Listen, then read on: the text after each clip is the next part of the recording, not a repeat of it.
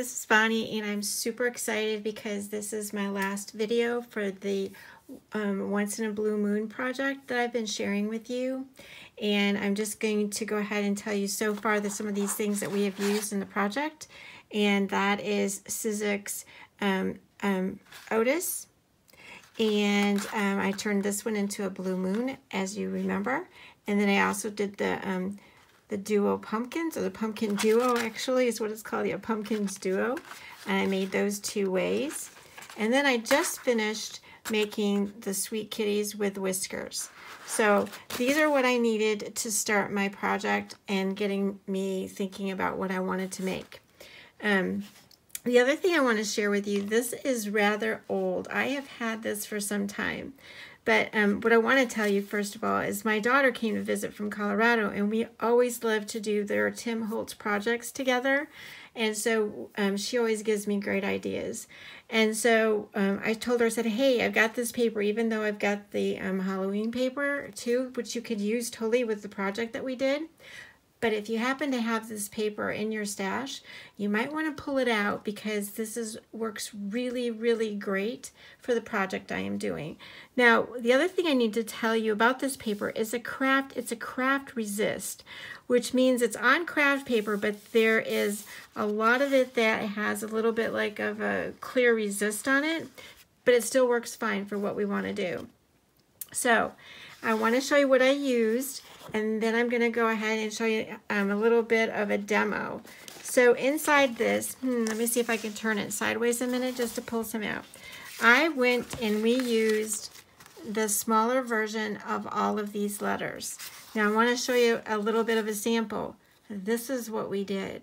We used the new watercolor pencils on this paper. Now there's a resist, so some of it it won't adhere to, but the rest of it you can make it really, really cool. So it's not just this color, but you can add colors to it. Really cool. It also comes in a larger version, and we also used some of the words from here on our project. So there's a lot more really cool papers in here to save, but I wanted to show you this if I can find it really quickly, because usually you have two of everything. And it must be towards the back, of course. Let me look really quickly. But you can see as I'm flipping through here, you can color any of these in with the watercolor pencils, and it's fabulous. So let me find it really quickly, because we didn't use it all. At least I didn't think we did. Well, I'm not finding it. Maybe there was only one. At any rate, what I have left from that one piece is this one. So let me show you what we made, and then I'm going to demo how I did the watercolor Not Hard to Do on this paper. So we made actually 3 projects, but I only have 2 to show you because my daughter brought hers home with her, but I'm going to tell you a little bit about hers. Hers is super cool. This one is mine. This is the Once in a Blue Moon, and I want to say that we used one of the vignette boxes, but I needed 3 the same size, and I did not have 3 when we were doing the project, and it takes a while for me to get them in the mail. So I kind of used a box I got from Hobby Lobby, and this is what's on the back side of it. And I'll show you a little bit of what my daughter actually came up with too for the back. So what I do need to tell you is, you see this right here, this did not come this way. I took this off the back and put it on the front, which is now our back, just to let you know you can do that. So it's a wood box from Hobby Lobby that I decorated like a vignette. So if you can see the background, that is what I'm talking about. We colored in that paper I just showed you, this paper, and we gave it some color, and it's really cool. And my daughter get the idea to match each one because each one is different. So let me go through this one a little bit with you. You recall that we made Otis in our first video. What I did, I don't know if you can see that, I added a little bit of acrylic that you get on your box or on your packaging, and then we attached our bat that way. I did not put the cat in the mouth like I told you in the last video because of how my daughter set it up. She goes, oh, I really like his tongue and his mouth. Let's not do that. So at the top are 2 pumpkin duos, but let me show you this. I have 4 on here. Remember, I only made 2. My daughter made an extra one. She liked this darker brown version, so we combined the 2 together. Now to get those standing up, she basically used popsicle, the small popsicle sticks, and cardboard. Let me show you that. See the cardboard? Let's see if I can get the light on that a little bit better. There you go. Cardboard, and she did a lot of pieces and glued that together to make it 3D. Then we went ahead and added some of the cheesecloth on here that's gray, and some of the candy from Tim Holtz. And let's see, yes, these are the stickers. I don't even have that paper thing, but the Halloween stickers. This is really old from Tim Holtz. It's actually a clip that opens up, but I just went ahead and put one of the Flair pins on top, if you can see that. And then around the sides is, yep, that really awesome crinkled up paper that Tim Holtz has for Halloween this year. I'm going to need to buy more. And then let's see here. Oh, what really set the stage for me, which I showed you at the very last video, was this spool. It's an antique spool, and I bought several. And then I went ahead and painted the wooden beads, and we have a wooden bead at the bottom, and it sits on top of the box.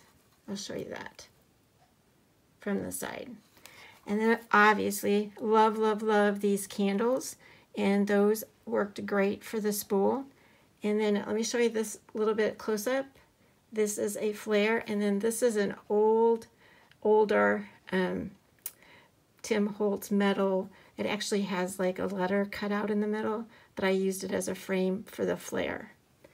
And let me see, what else do I need to show you? Well, you can see the pumpkins down here with the kitties. And then again, some more of the cheesecloth, and then some of the candy. And then what my daughter decided is to use the big letters for the side. Again, that was the other paper I showed you. It came in a larger version. Let me show you again with words. And we just went ahead and colored that in also with the watercolor pencils. And then we also put one on top. So that's pretty much this one. Then she designed one that I had started making those other pumpkins for my daughter. I have 2 daughters. And this one is one of the black and white pumpkins. And my daughter thought from Colorado that her sister needed the yellow moon. And so that's what this one is. Now, it's not the same as the one I just showed you. The colors in the back that we colored in coordinated with the colors of our entire box. And then the kitties are different, but the same. They're different. I used all of them and all 3 of them, so we didn't make any extra kitties. But here, let me show you again in the back. She did the same thing. In this one, she did the kitty. Was one that was sitting on top of the stick. And then this one, she did the pumpkin, but she also covered up the extra she added with the black fringe. And again, we have more of the cheesecloth, and she added some of the stickers. And then this came in a set of the chip. They're like chipboard. And again, I don't recall all the names that Tim Holtz uses for his products, but this came in one of the boxes, or not boxes, but one of the containers that you get of all these different chipboards and the words, because this also came in the same one, Hocus Pocus. And then this down here, it's the only thing I think, well, other than the spool, that is not Tim Holtz. And that's a jar. I wanted to use a Tim Holtz jar, but I did not have the right size. And we just trimmed the candies. I don't know if you can see that. We just trimmed the candies a little bit to put it in a jar. So the candy sticks are in there. And then again, a kitty and another pumpkin. And then we used another Flair here, and obviously the candles. So it's just a different color version, but it's the same. Oh, and I also used some of the paper from Halloween and just cut it and made it a little bit more distressed. So that's this one. It's really super cool. And that's the two that I can show you.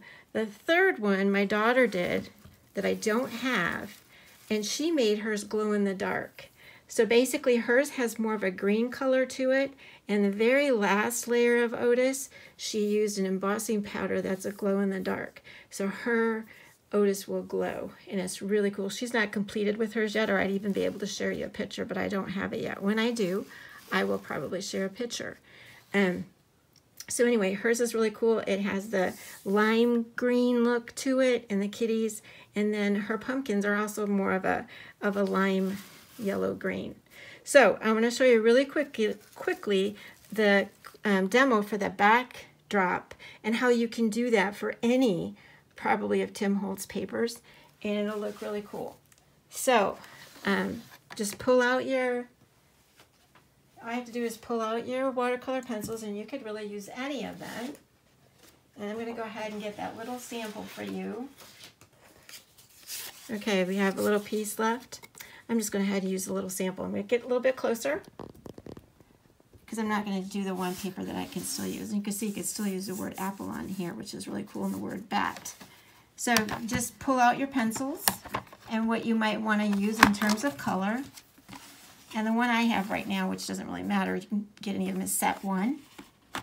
And I am going to go ahead and pull out, because this is, I'm trying to see what's on here. This would have been pumpkin. Yeah, let's just pretend the whole word pumpkin is still on here. We're going to go with the orange, and this is like a, well, actually I have a rusty hinge. I'm not going to do that. I am going to go with, I'm just going to pick any color because I really would have liked to have done the orange. But I didn't pull my orange. Well, you know what? I'm going to pull my orange.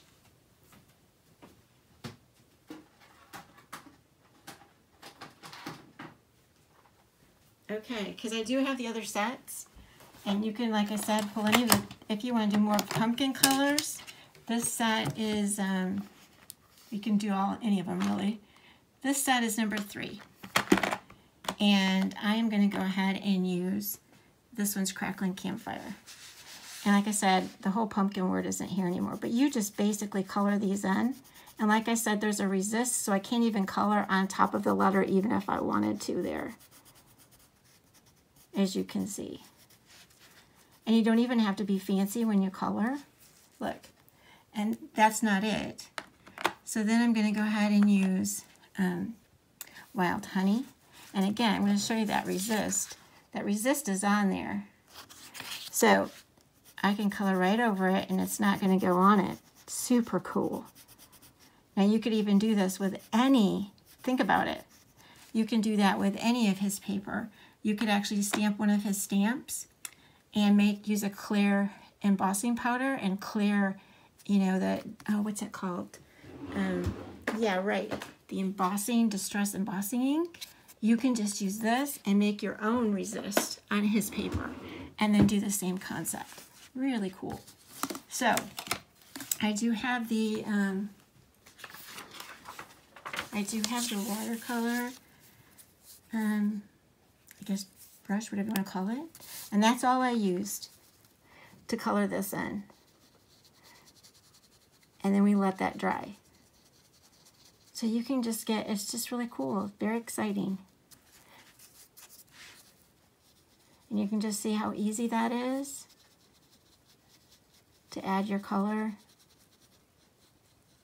to the craft paper, or any paper really. And like I said, you can make your own resist. But if you have this paper in your stash, awesome. Okay, so that was my quick little demo for you and my project, how I finished off my project. So then all we did was we cut these out and we used them on our project. Super cool. So that was all I wanted to share with you today. At the beginning, I showed you a lot of different pictures of as close up as I could, so you could see more of the design. So I just want to say thanks for stopping by, and eventually we'll get a new project going. Thanks so much.